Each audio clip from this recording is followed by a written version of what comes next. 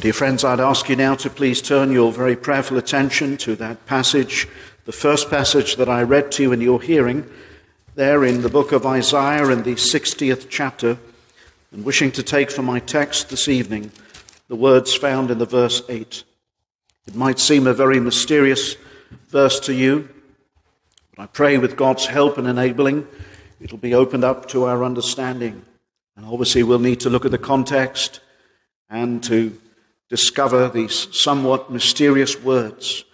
But friends, the Word of God is given for our understanding, and only God can unseal the meaning of His Word.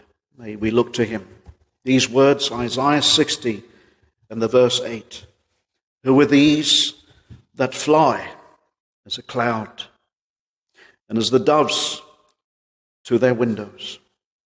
Who are these that fly as a cloud, and as the doves to their windows?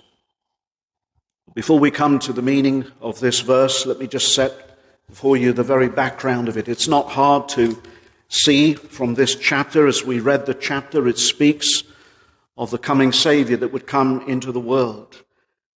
That one who is the light to the Gentiles and the glory of Israel. It's the most famous and well-known title of the Lord Jesus, given in many passages in the Old Testament. The prophecy here of Isaiah chapter 60, and in fact, the book Isaiah ministered for many years, and it's believed somewhere around 702 years approximately that this chapter, the Lord had given these visions to Isaiah concerning the coming of the Savior into the world.